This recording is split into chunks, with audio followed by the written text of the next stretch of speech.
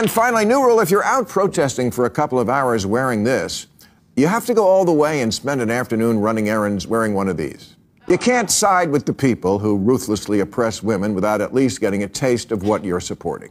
Well, now that summer is here and the Hamas-backing college protesters have dispersed back to their summer internships at Goldman Sachs, I thought it might be a good time to say this. I actually admire your youthful idealism, and our world would be poorer without it. Much like your parents who just wasted 300 grand on that ignorance factory you call a college.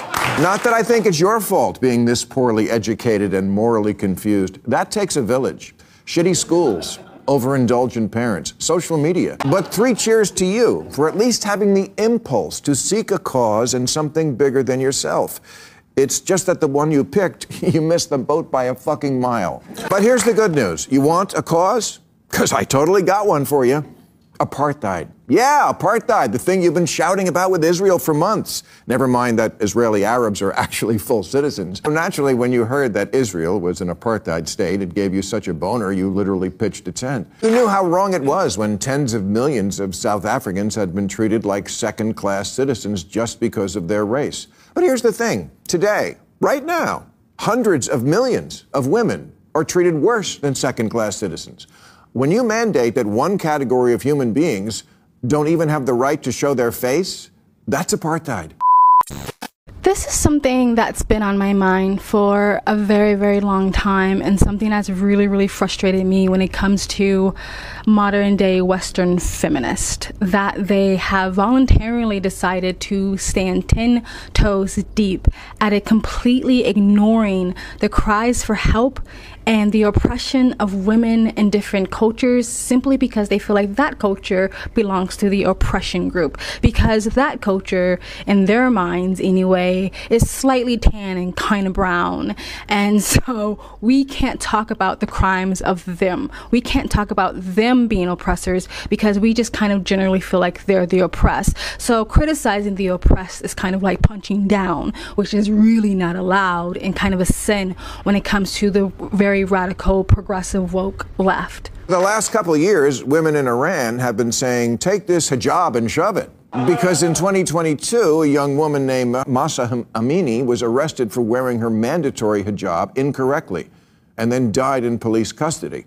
And now security forces have killed over 500 people protesting her death and this obvious human rights violation. How about defunding those police? And it's kind of one of those things where it's gone too far. You know what I mean? Like after 9/11, there was a lot of Islamophobia against Muslims in general and as a whole. And I guess to combat that, it's kind of like, well, we just won't talk about any negativity. We won't say one bad word or hold them to accountable for their crimes because we're fighting against Islamophobia. You can't criticize Islam. You can't criticize Muslim cultures or countries. Amnesty International says that Iranian authorities are waging a war on women that subjects them to constant surveillance, beatings, sexual violence, and detention.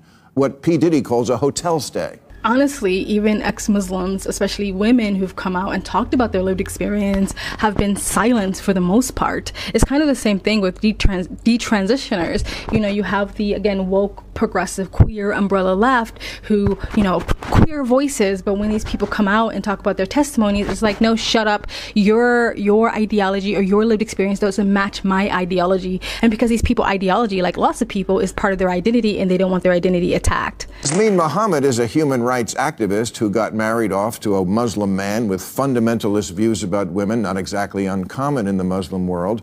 He forced her to wear the niqab all the time, including once beating her because she took her hijab off at home because the apartment had a window through which people might see in. And this was in Vancouver. Funny how when you look under Bill Maher's video and you looked under another video that I'm going to show in a second of, you know, under Bill Maher's video, there's comment after comment after comment after comment after comment of people who lived it. This is their lived experience. This is how they grew up. This is their childhood. This is their culture. This was their religion or is their religion. People saying thank you. As an Iranian, as a Muslim, as someone who escaped, as a refugee, thank you. This is truth. This is fact. Here's what Yasmin said about veiling. It just suppresses your humanity entirely. It's like a portable sensory deprivation chamber, and you are no longer connected to humanity. You can't see properly. You can't hear properly. You can't speak properly. People can't see you. You can only see them. Just little things, passing people on the street and just making eye contact and smiling, that's gone. You're no longer part of this world, and so you very quickly just shrivel up into nothing under there. And that's my answer when someone says Islamophobe. The same thing under the woman's that I'm going to play her testimony under her video is people thanking her for speaking out, right? People saying, I live this, what she's saying is true, what she's saying is fact. But then you have what seemingly looks like, anyway, a bunch of mostly white progressive Westerners who know nothing about that culture, religion, or country because they are not there, they didn't live it, basically saying this is Islamophobia, shut up, be quiet, this is not true, this is propaganda. Again, you haven't lived it. The people who lived it are saying, thank you, this is fact. The people who didn't live it is saying, be quiet, shut up, don't talk about this. Because again, it attacks their ideology, which in return attacks their identity. And it's really hard for people to dissect their identity and dissect their beliefs, because a lot of times people hold on to it near and dear. They worship it like it's their God. I am Syrian Lebanese. I'm also a German citizen. I'm one of many millions who had to leave the Middle East. I'm one of the few who still remember why we had to leave. Life was hell, and it still is for the majority of people in Lebanon, Syria, Iraq, Yemen, Iran, thanks to the Iranian regime and its allies and proxies. The Iranian regime, you claim, has the right to defend itself.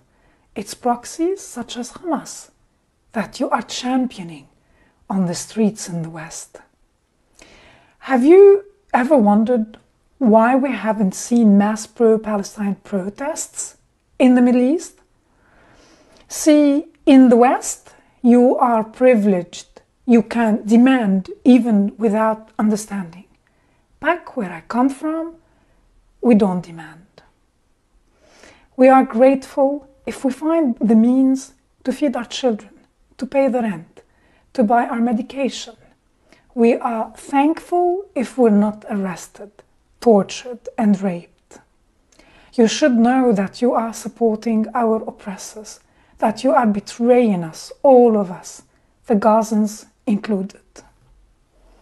And it just really freaking angers me to, again, see very young, progressive, woke, liberal left, and a lot of these women claim to be feminists, again, ignore the cries for freedom and the cries for help from women in other countries simply because those countries are kind of in the oppressed group, right? I saw a video with Lauren Sutherland, and this is when she was like really right-winged, but she was going to these women feminist marches and stuff like that, and she was bringing up the oppression of women in the Middle East and other countries and other cultures, and people were literally gasping for air at the fact that she was just stating facts. This is a feminist march, but as feminists, you refuse to talk about the oppression of other women. Hey everyone, okay, so I'm here back to my roots of starting on YouTube at a women's march once again. Yes, they are still going on despite rape still not being legal in the West. And this time I'm going to be asking a bit of a different question. Instead of asking about rape culture, instead of asking about feminist values, I'm going to be asking the most difficult would you rather question out there. Would you rather have women's rights or Islam? Let's see how they react. Women's rights or Islam? I'm not answering that question. Choice? Is that a real question? That's ridiculous. No. Why is it ridiculous? I think it's a very serious question. Anyway, there's only two options. Have women's rights or Islam? What? Why is that even a question? Oh my God. We're not. This is not about Islam. Mate, but your rights are. Why are you at this rally asking that question? Provoking, like, an argument, which there's no point. Why can't we just band together about feminism instead of you coming along here and starting a religious debate? Because some people believe you should be stoned for the crime of being raped, and if you are protesting rape, you should be protesting the people that want to hurt you for being raped as well. It's like, we want equality for women, but not those women. We want freedom for women, but not those women. We want women's voices to be heard, but not those women. Not if you're an ex-Muslim, not your voices, right? It's the same thing when they scream, they stand behind black and brown people, but then when black and brown people or people of color say something they don't like, well, we stand for black voices, except your voice. It's really, really frustrating to see people support groups, terrorist groups, who have directly harmed and oppressed women and the LGBTQ, in men in some ways, directly or indirectly supported the oppression of women and the queer community.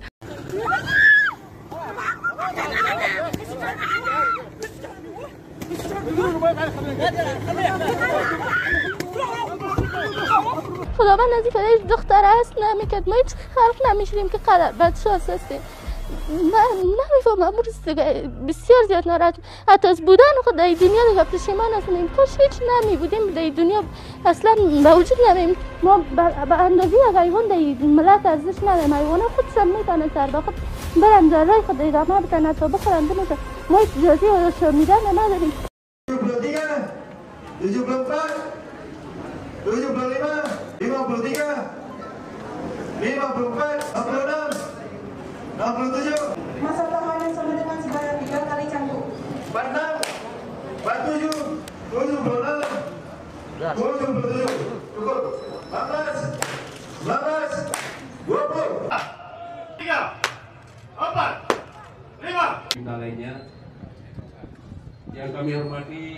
There was a lot of comments under Bill Maher's videos. Not a lot. There was a handful. Most people supported this video. But there was a handful of videos saying, you're pushing the goalpost, Bill. This is a straw man argument. And it's not a straw man argument. Because if the protests was literally only saying ceasefire, anti-war chants or protests, anti-war protests, then it would be a straw man. But that's not what's happening. Maybe as you as an individual, you're not calling for the genocide of Jews, which is the river to the sea. You're not calling for violence for Jewish people, which is Antifada. You're not calling for another terrorist attack, which is long live October 7th. Intifada, Intifada, coming to America. Intifada, Intifada, coming to America. From the river to the sea! We demand a free Palestine from the river to the sea! And that we stand with the Palestinian resistance and their heroic and brave action on October 7th. And they said, long live October 7th! If you're not saying those things personally, then it's not you. But we've seen protesters do this over and over and over again. They are supporting oppressive groups. 15 countries in the Middle East, including Gaza, have laws that require women to obey their husbands. Laws. And those societies also have guardianship laws, which means a woman needs permission from her husband to work, to travel, to leave the house, to go to school, to get medical attention. Nothing? Honor killings, where women are murdered by their own fathers and or brothers, happen so frequently they can't even have an accurate account of how many. In 59 countries, there are no laws against sexual harassment in the workplace, and many have no laws against domestic violence or spousal rape. 20 countries have marry your rapist laws. Multiple societies have laws about what jobs women can and can't do. Make a Barbie movie about that. 30 countries practice female genital mutilation, and 650 million women alive today were married as children. Kids, if you really want to change the world and not just tie up Monday morning traffic, this is the apartheid that desperately needs your attention. Gender apartheid.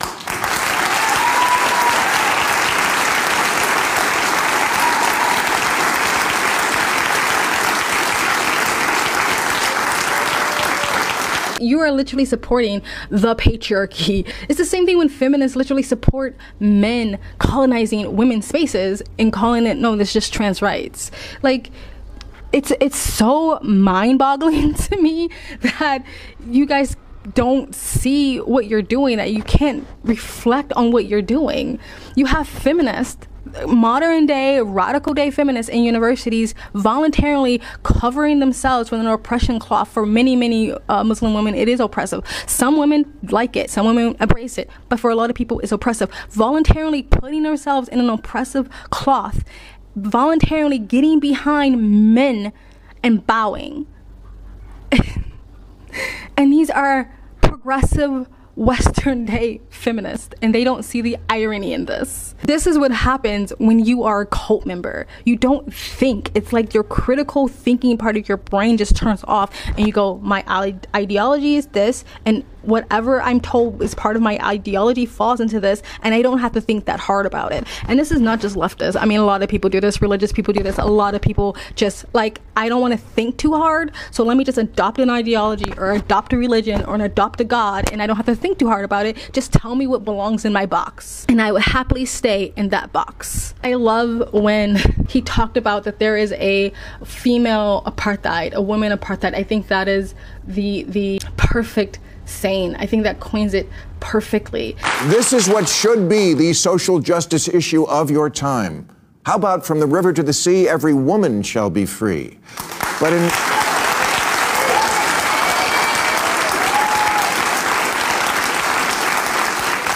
in reality, it's not an issue at all, for one reason. The people who are doing it aren't white. I hate to have to be the one to break it to you kids, but non-white people can do bad things too.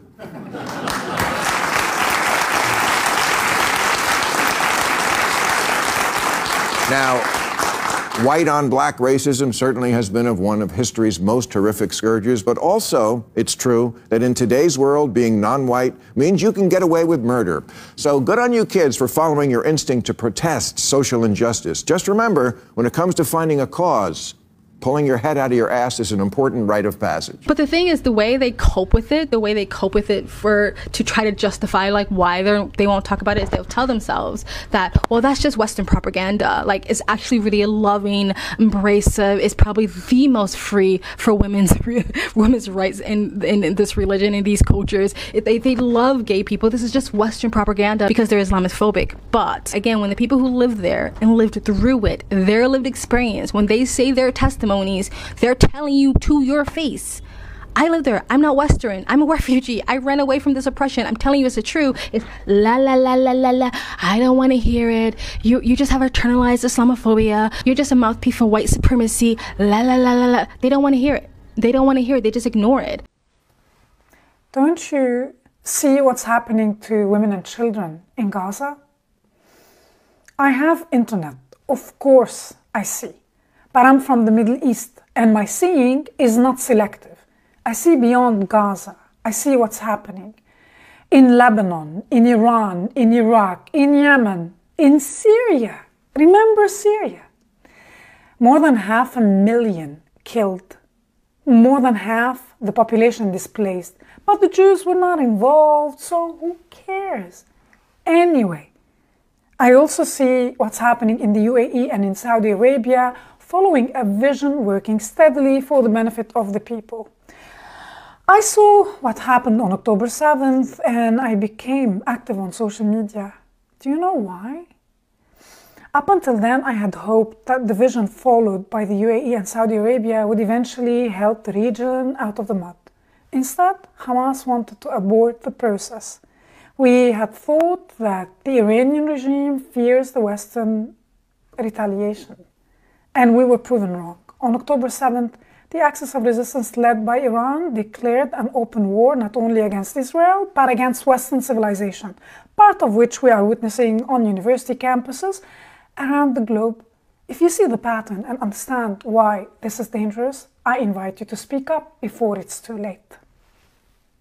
I saw a TikTok video, and I'm not going to look for it, but I saw a TikTok video from like Queers for Palestine, and she was saying like, oh my God, all these people, all these crazy Trump supporters are telling me that gay people don't have rights in these countries. Well, I have so many Muslim people in my comment section, and they love me, so I know you're telling a lie. But then when queer people are literally dying and are literally telling their testimonies how they were oppressed in these countries. I mean, it was that famous story about the girl, the lesbian, who like ran away from the Middle East because she was going to get forced to be married to a man. I'll see if I can find the story. If I can't find it, you have to Google it yourself. It was really famous because she used Twitter to help her escape. but it's not happening. It's just Western propaganda. No, it's a cope. It's a cope to keep their cognitive dissonance going, to say, no, it's okay that I'm supporting these oppressive groups. It's okay that I'm supporting groups that go against everything I say that I stand for, because it's really just Western propaganda, and I don't have to listen to that. Anyway, I'm gonna go. I don't want to keep this video too long. It's just really, really disappointing in Western, modern day feminist, where there can be, the world is on fire over here and they ignore it so they can pay attention to the bits of crumbs on the ground, you know, like mansplaining or manspreading, or this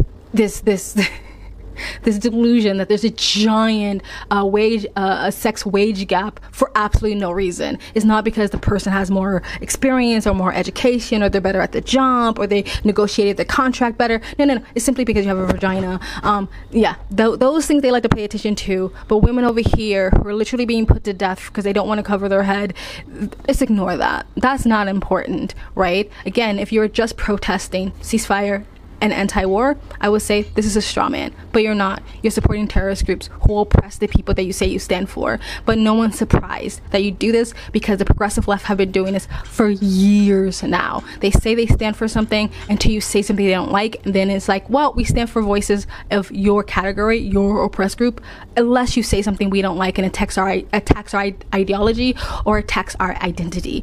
Anyway, guys, I'm gonna go. Let me know what you guys think what Bill Maher said. I also want to thank all the new subscribers that I have. Welcome. I'm gonna keep my foot on the neck of this situation because I think more people need to talk about it, and I'm kind of sick of seeing so much hate and ignorance towards Israel and Jewish people, and just I'm not gonna stand for it anymore. So I'm gonna keep talking about it, just like I'm gonna keep my foot on the neck when it comes to trans kids and stuff like that. Like, I'm not letting it go. I don't care if people get sick of tired of this conversation. I'm also gonna keep my foot on the neck of the COVID and the vaccine harm people. I'm gonna keep my foot on it, and I don't care if people don't want to hear it. It's not fun topics, and I don't always want to keep this channel serious, but sometimes people need to talk about it. Anyway, guys, gonna go. Please like, comment, subscribe, hit the bell, get the notification when I do upload. All that really does help with the algorithm, guys. And if you'd like to support the channel, please, for the love of God, donate. My PayPal and Cash App link is in the comment section down below, and you can super thanks. And you guys have an amazing, beautiful day. Bye.